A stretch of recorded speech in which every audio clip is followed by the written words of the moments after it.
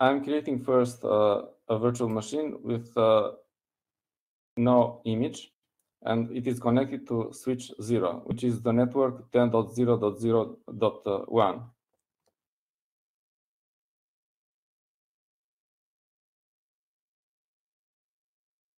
And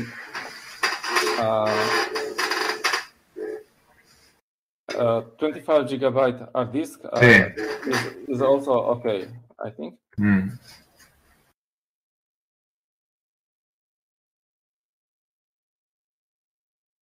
And we will make it boot from the network. So boot priority 1 to Ethernet 0. Let's check the configuration.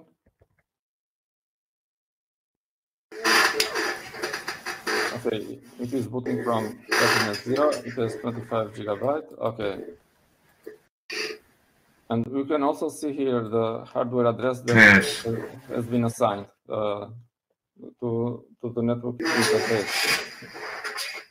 So we start and we start it, and we will install from the network.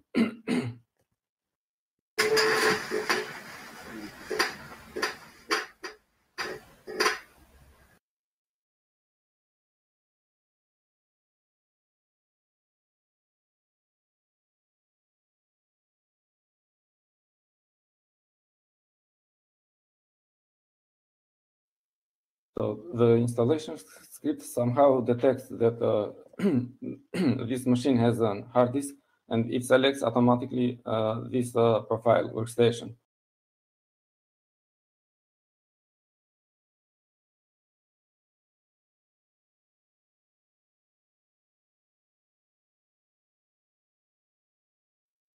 Utilizza Squid? I think so, yes. It uses Squid from the server, and I should find some way to disable Squid. I think I've checked some documentation, and I saw somewhere where to disable Squid so that it doesn't use Squid. For example,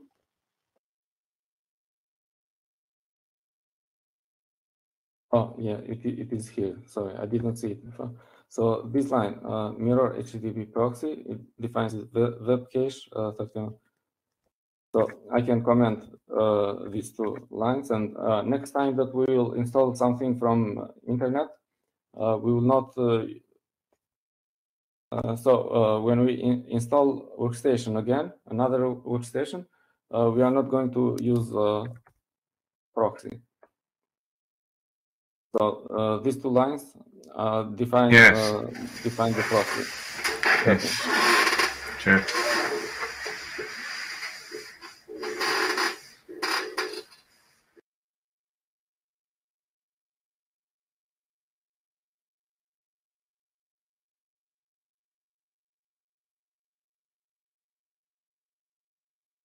I think that a proxy was set on the main server as well. In this directory, there was one script which said, "Oh, it is this one." I found it. So this 03 DebianEdu config. This also sets the proxy, but this is the proxy for the main server. So when we do apt update and apt upgrade in the main server, it is going to use Squid proxy because of these lines. So I'm commenting this as well.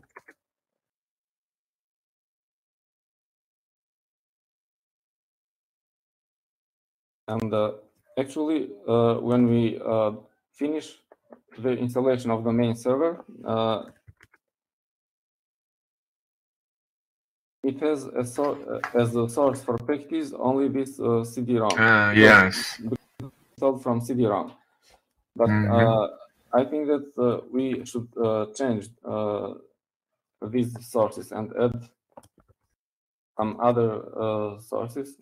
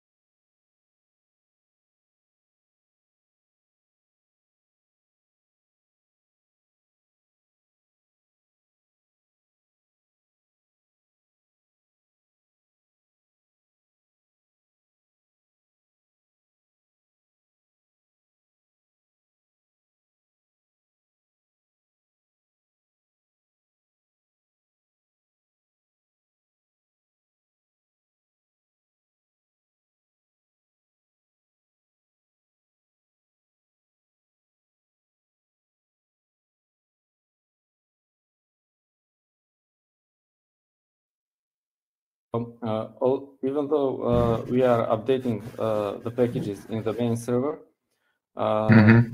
for the clients, there is a separate image which was built after the main server was installed.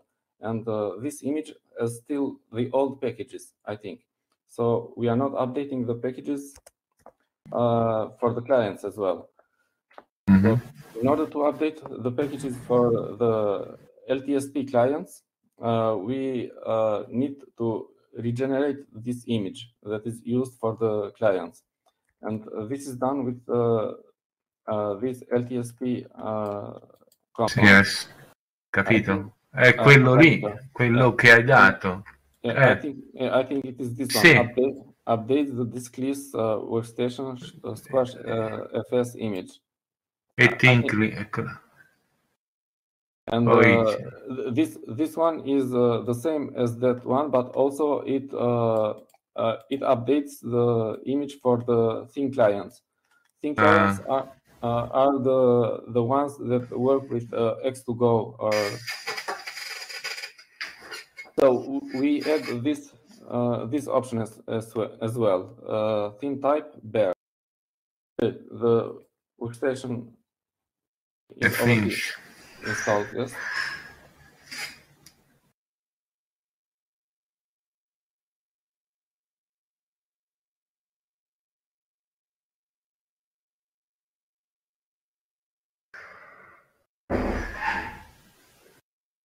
Now I will change the boot order of this virtual machine so that it doesn't boot from network. And for this, I need to remove the boot priority from the network interface.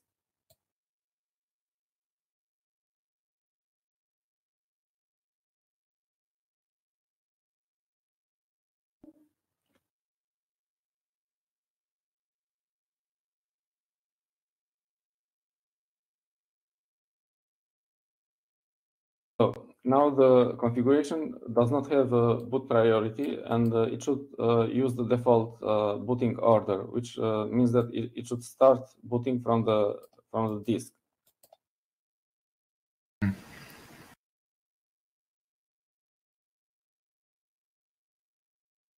Start it again.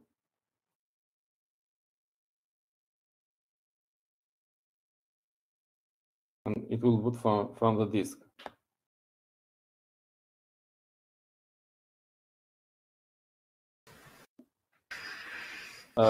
If I try, for example, to log in with user one, which is defined in the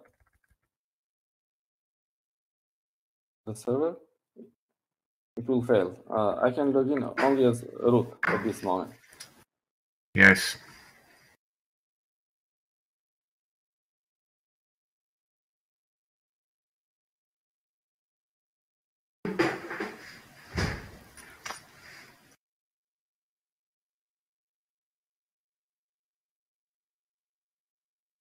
I don't know what this ticket is about. Anyway, if I give the root password, the server root password, it gets a ticket. Now, we need to add this workstation in the configuration of the server. But first, let's find out what is the MAC address of this machine.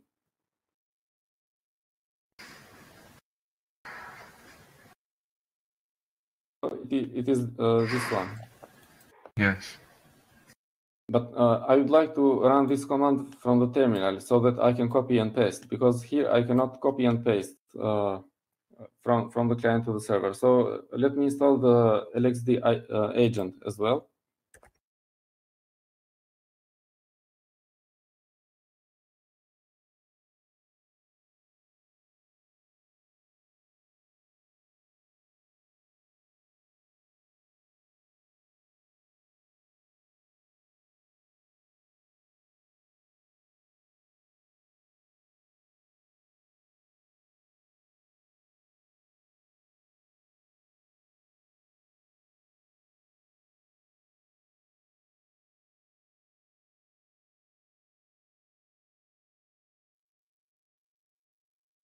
now I go inside the server.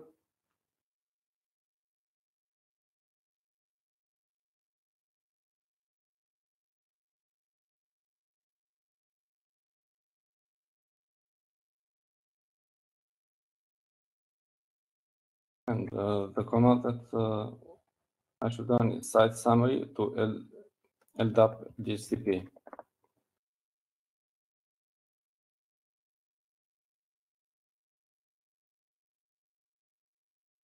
And the options are add and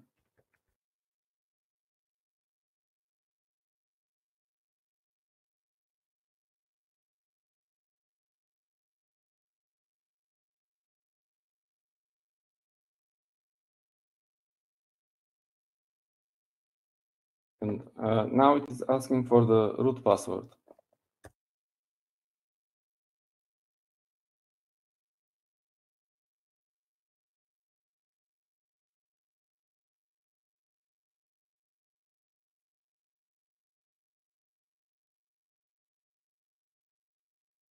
And let's start the console of the, or let's access the console of the server.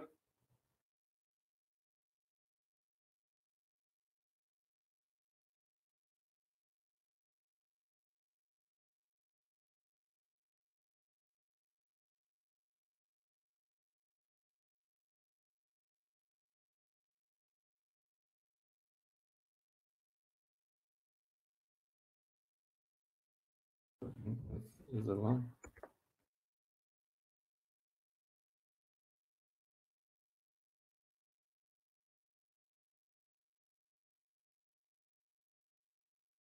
And we go to the GOsa interface.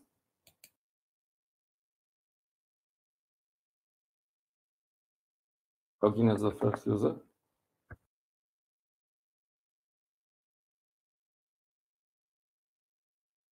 Go to the systems. And we see that the command that we used last time is edit the workstation in the list of the systems. We can edit the system and change the host name. We can change also the IP. Also, we can change it manually, for example, starting from 100. So all the workstations start 101, 102, and so on. And enable DHCP for this device. Enable DNS. Again, full screen. Apply and OK.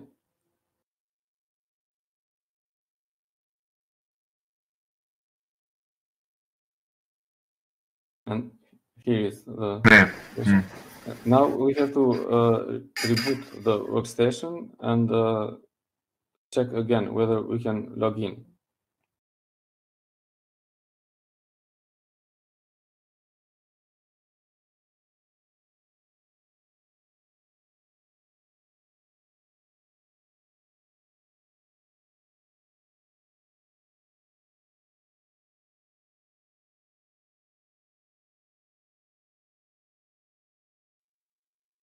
We test again with user one,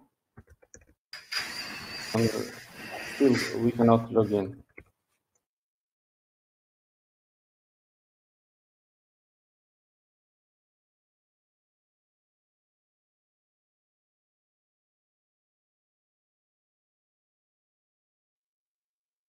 And it is because we also need to run this command on the server.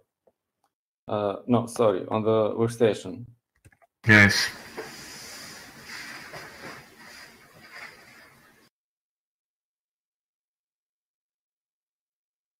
It's not possible to paste here. No, I will sure. do from the command line.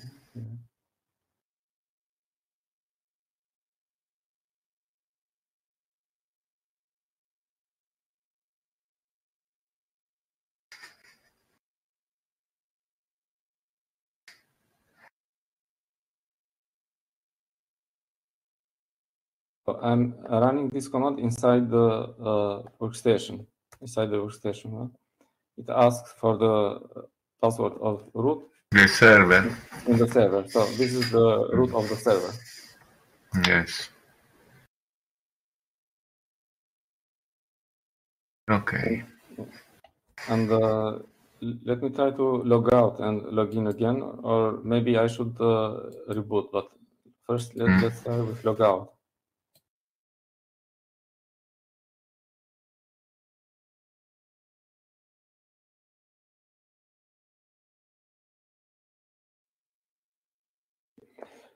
So we just need to reboot.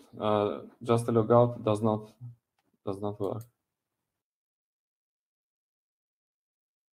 Down.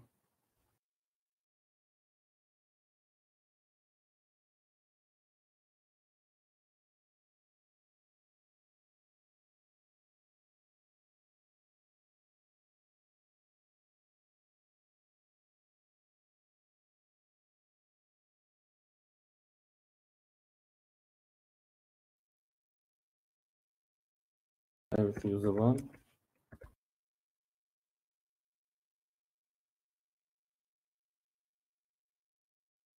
And this time it works. And we see that it gets the host name from GOsa, and the IP is also the one that we set on GOsa. It's a fixed IP. And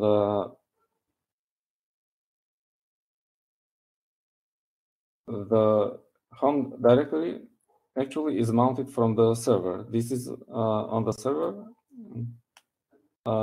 It is mounted to the home directory of the user that we logged in. Now maybe we can try to install to test a roaming workstation. So the idea of roaming workstation is that we can move it at home and it should still be able to log in. So once we log in, at school, then it will cache, I think, the credentials, and we should be able to log in at home as well. So if it is connected to a different network from the network of school. So let me shut down this one.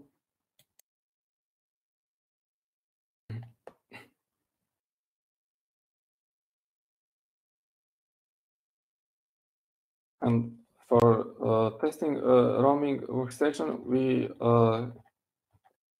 for installing a roaming workstation, we have to follow the same steps almost.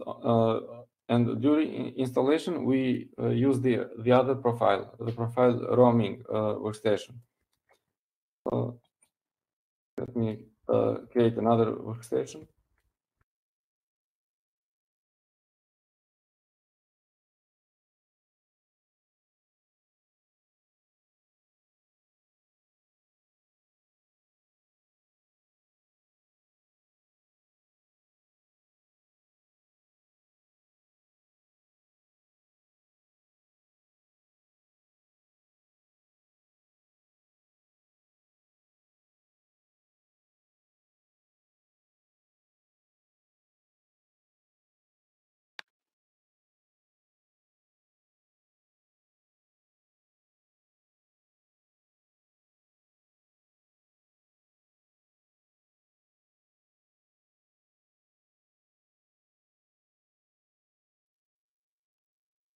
So I'm going to select roaming workstation and unselect workstation.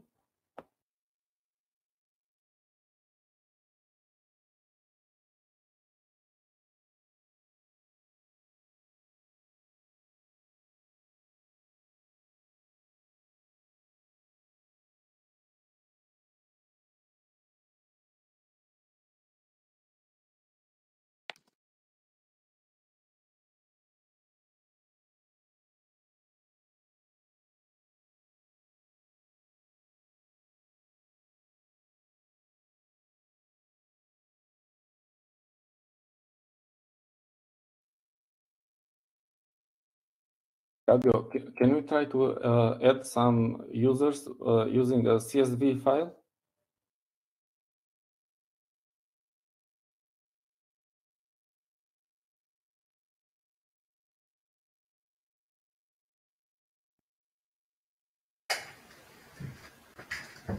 So let's try to import.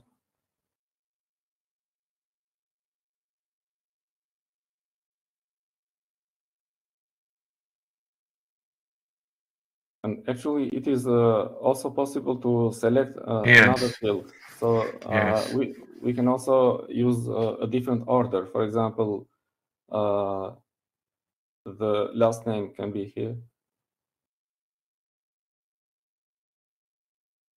or this can be the last name, for example, and this can be the first name. But in this case, this is the first name, and this is the okay.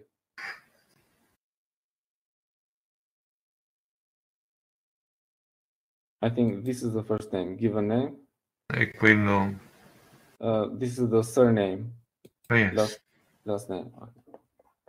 And this is Cioè, non importa l'ordine con cui te inserisci diciamo i parametri, perché le puoi, se le inserisci nel modo giusto, le puoi cambiare con questo schema.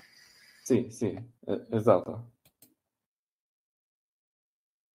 Import.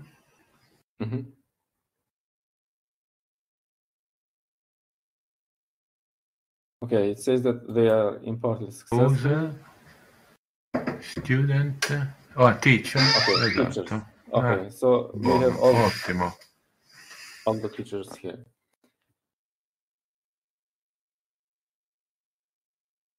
And let's see the details of one of these accounts.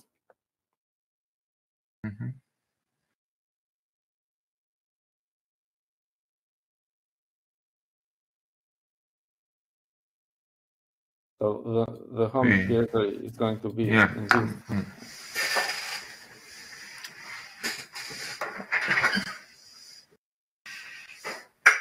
Okay, we can try one of these to log in. Ora facciamo un login per vedere let's make a login on the server first, and then we can try it anche on the nella workstations. Sì.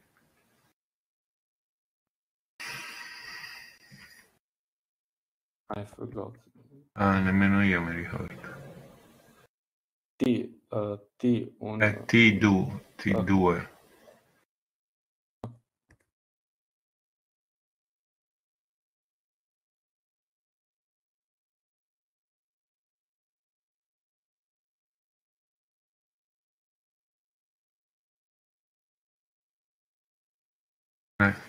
Yes, it works.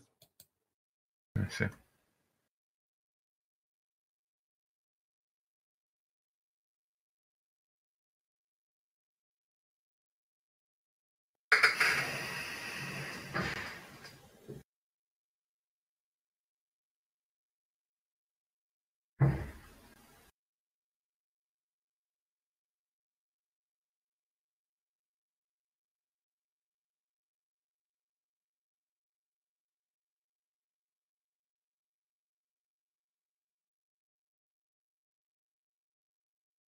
And there was a more complex scenario about adding student accounts. Let me try to find it in the docs. It was explained somewhere in the docs, and we can try to do this one as well. First, what's going on here? So this is an example which shows how to create users in your group. So the users that are supposed to graduate or to finish the school in this year, we create all their accounts in this directory. And also we are going to do a CSV import for all these user accounts. So first of all, we need to make the directory for these accounts. I'm going to use 26, for example, not 24 as in this account. So we run this on the main server. Make a directory.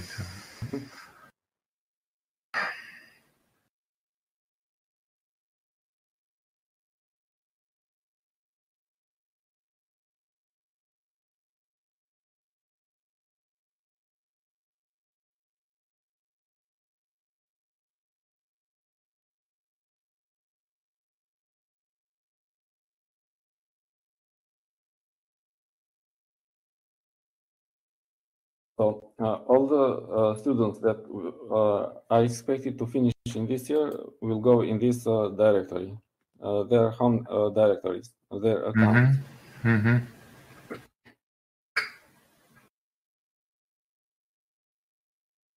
Then in GOsa, we go to the directory structure in the department section.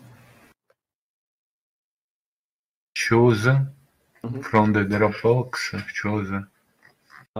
Create and then department. Yes, 2026 allora.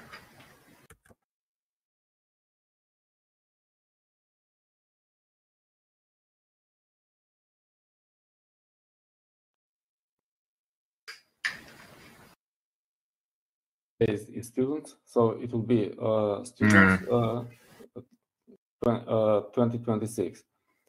Then, manager che sarebbe secondo te? Chi gestisce il tutto? Maybe we should leave it empty. Let's see the instructions here.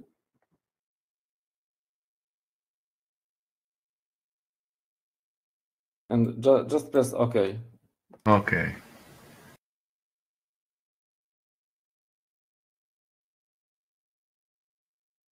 So the other fields are optional. And now we have this kind of division. Under students, we have this division 2026. The steps are that we should create another group from the groups menu, from the main menu. We go to actions, create group, and then the base should be this one, and we create a new group for these students. We go to groups, and then we select this one. I'm not sure, this one or...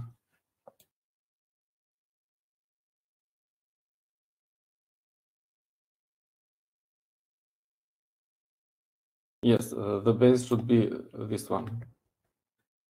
So the base is this one here, and then actions, create group, group name, Student, or maybe students 2026. The base is this one, okay, and then I guess we should just click OK.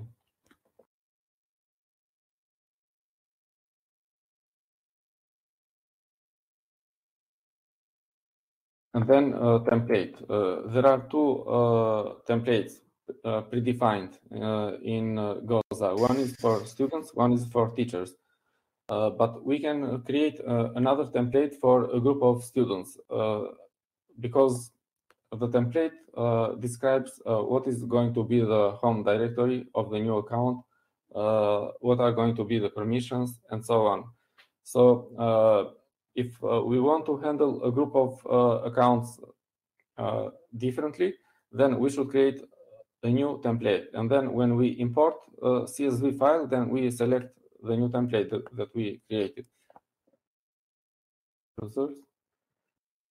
And then we click to this template in order to see what are the entries, and then we change to this base field and then choose create template. So we are now just editing an existing template.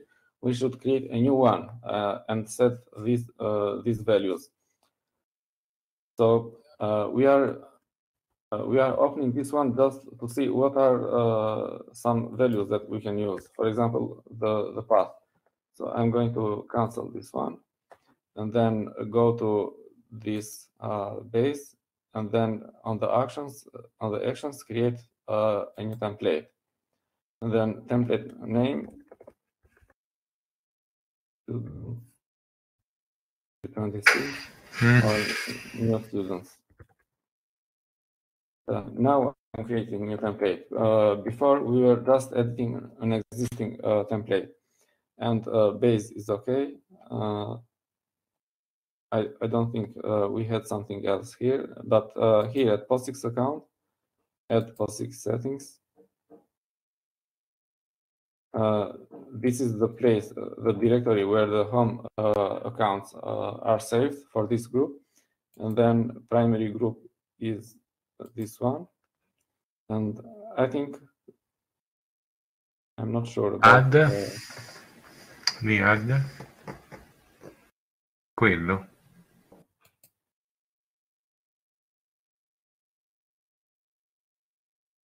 C'è add, vedi? In fondo. Yes. Okay. Membership. Actually, this is the default membership, default group. So I'm not sure whether, but it's okay. But we can add some other groups as well if they need to be in. Non ci sono perché non ci sono. There are no other options. I think this is okay. Let's try with this first.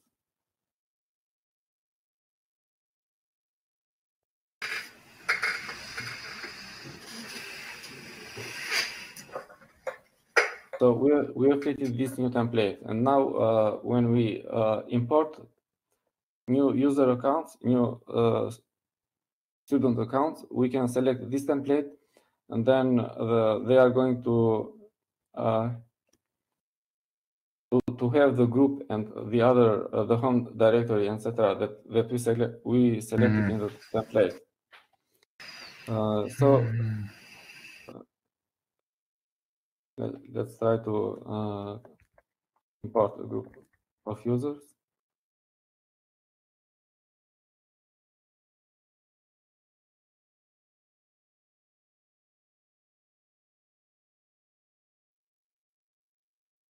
CSV import, find file to import users.csv, open, select template. Now we have this new template that we created, and then import. And let's say this is the first name and this is the last name. And just import.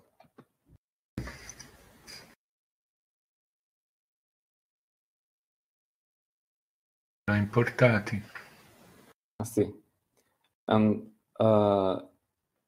we have to go to this base in order to see the new accounts that we created are in this base, students 2026. But how can we change? For example, let's say that we have this is a student account, for example. How can we move it to the student section? Sì. Or just edit it and change something. Edit, no, quello cancella. Codesto. Vediamo un po'. Address. Okay, we change the base here. Okay, so we change the base and say this is actually a student. Is this? And now it should.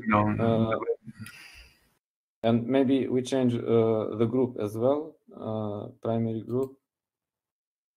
Eccolo, qui è forse. students,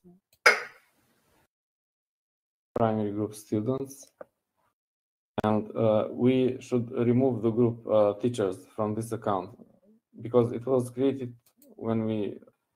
So if we go to root, we go to students. There is no account except the one that we moved from the teachers to here. But in this group, in this base, there are students.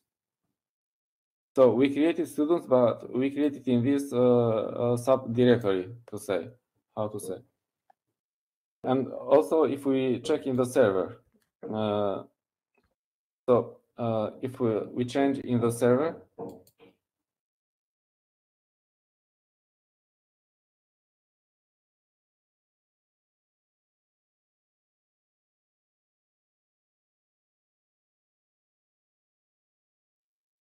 so all the accounts of the students that we created are in this directory, and also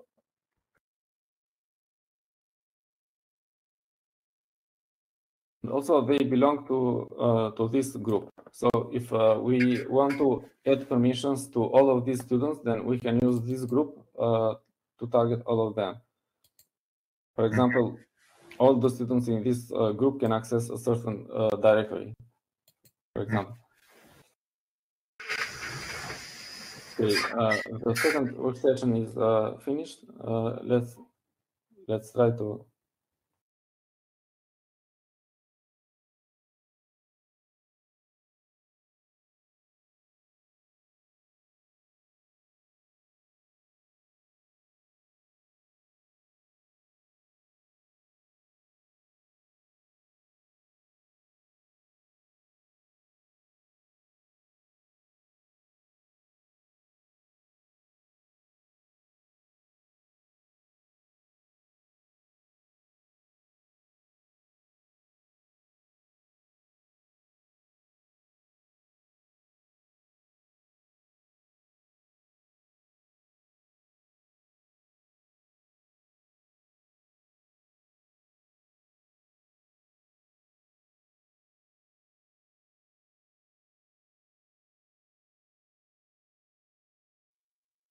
Let me install Alex the agent.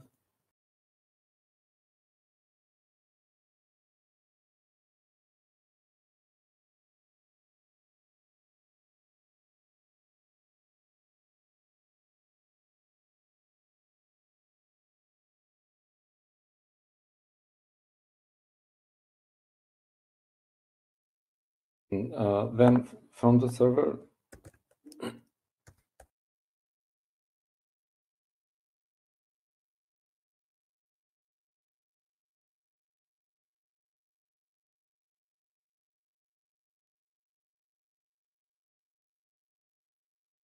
but we need the MAC address of the new client.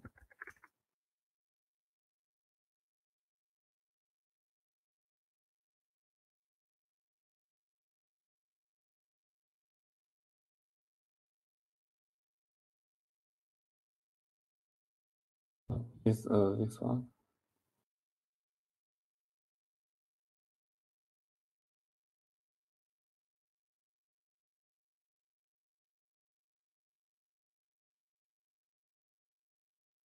Go to the systems. We have to change the base here.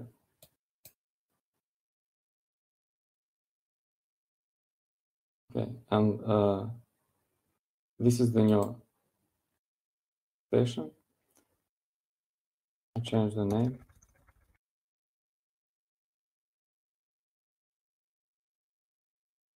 And then change the IP.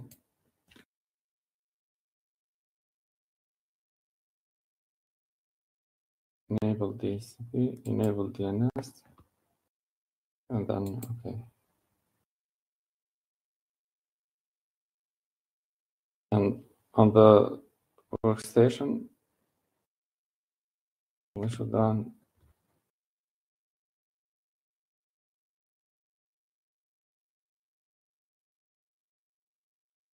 we should run this command.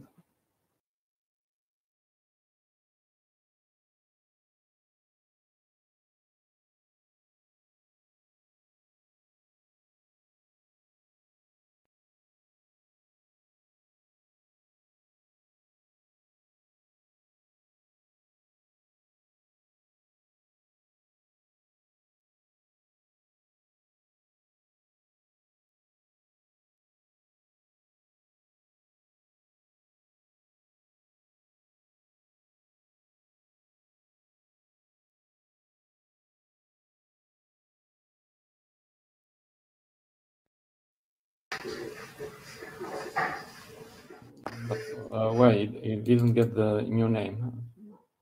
Let's shut it down again.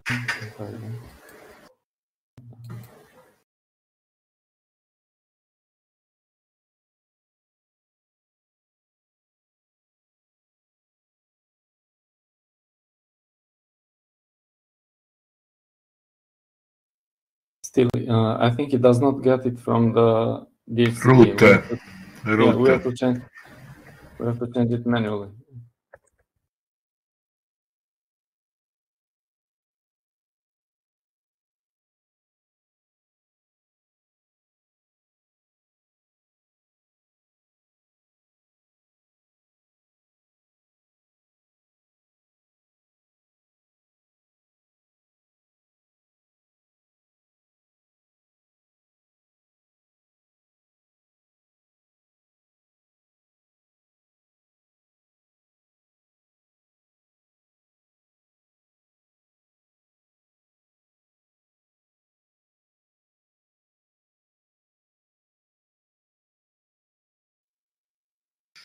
Non funziona. Non funziona. No. There was something here about the DNS update, or there was a command in the server. Like, okay.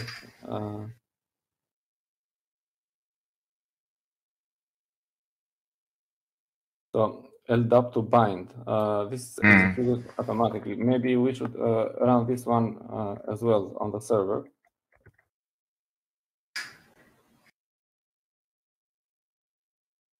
Because maybe this updates the bind the DNS.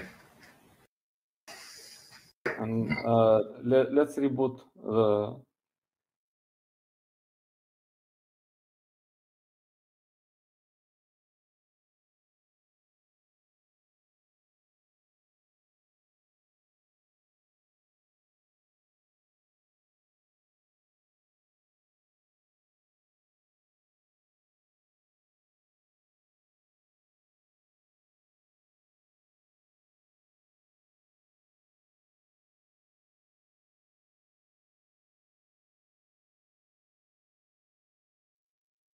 Okay.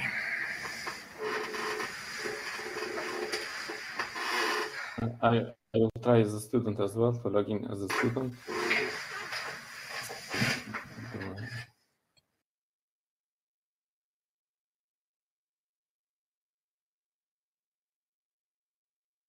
Funziona, sì. Funziona. Sì. And now, what is different between remote workstation and workstation is that we can use it in a network different from the network of school. For example, we can use it at home, and still we should be able to log in, because it says that it is caching something, the credentials or something. So I'm going to shut down this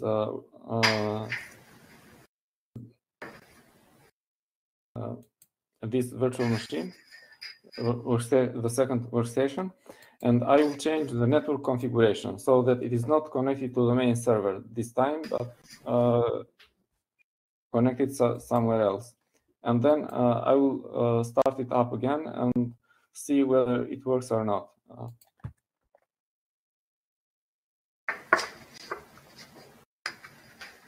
So Roaming Workstation is same as Workstation, but it is able to authenticate using cached credentials, meaning it can be used outside the school network. The user's files and profiles are stored on the local disk. For single user, okay. So I will change the network of the second workstation and see whether we can still log in with a user account. Now, how do I change the network?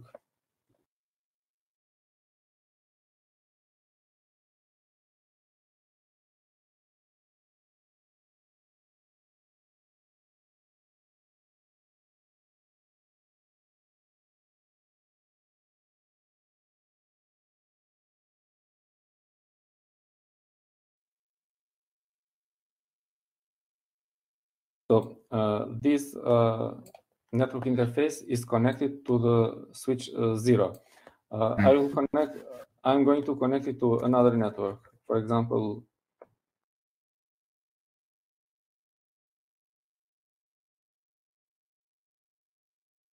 I'm going to connect it to this network.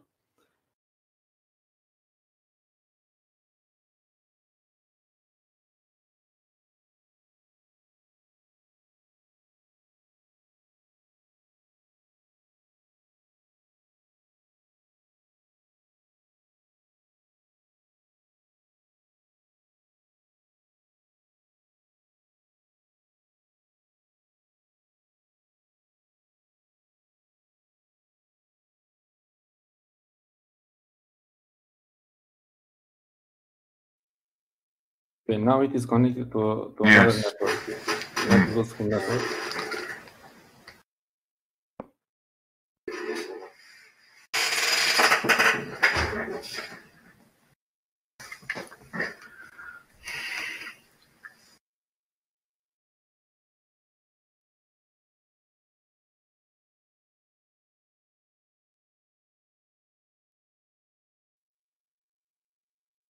Let's try with user 1. Yes, it works. Funziona. I'll try with a student account as well.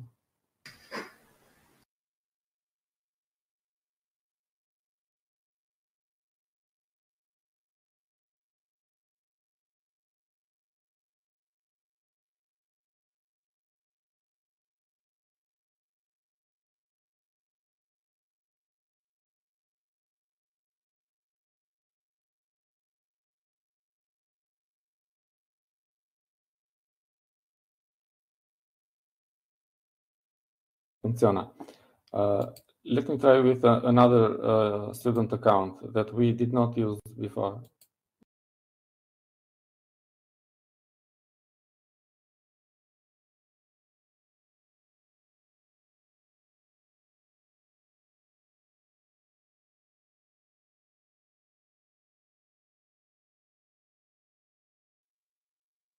So it works with this account because we have used this account at the school network. So at the school network, we use this account and it cached the credentials for this account.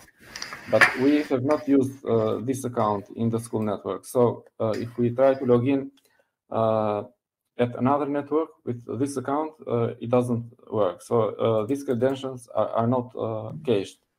So it is caching the credentials when we log in. So when we use an account to log in, it caches the credentials for this account. Okay. Ho visto, questo non funziona. Studente 2 it is okay.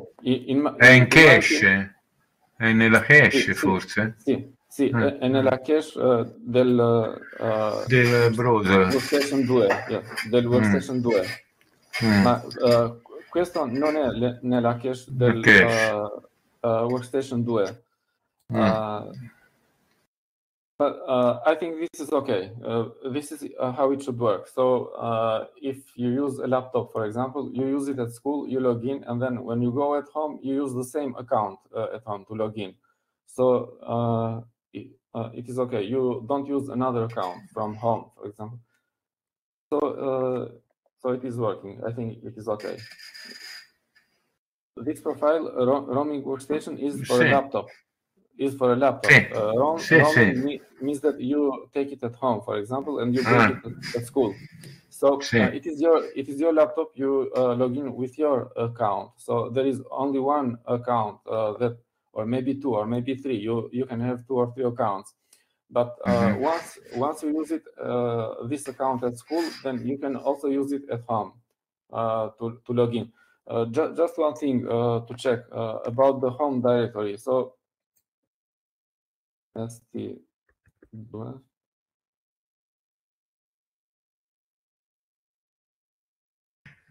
I did not check the home directory.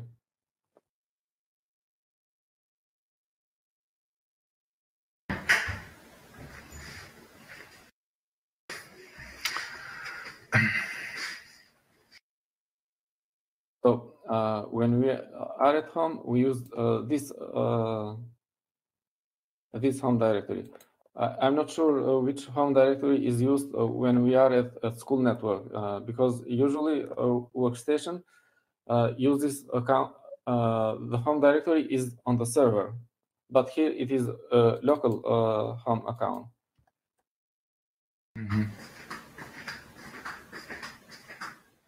So we logged in as user 1 in this workstation, and then we logged in as user 2. And so it has created these 2 accounts as local user accounts. And so at home, we can also use these 2 accounts to log in.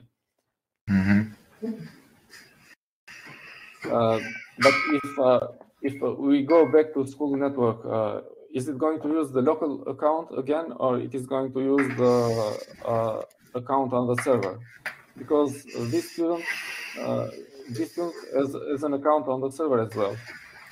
So let's change the network configuration and switch it back to the school network.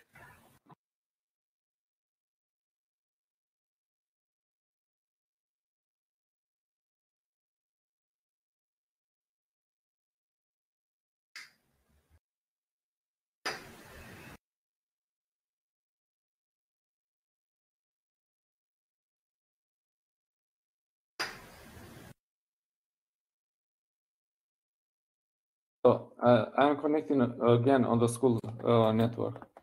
And if we log in the school network, which account is used, the local one or the account on the server?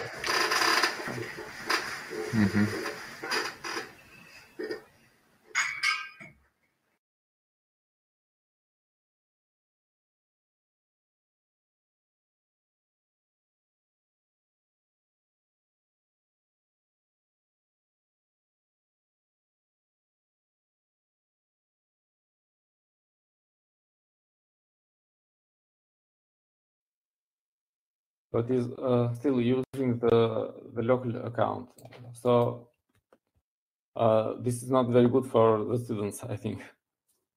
Or maybe it's okay, since only one student is using this laptop, for example, or only one teacher is using this laptop, so it is okay.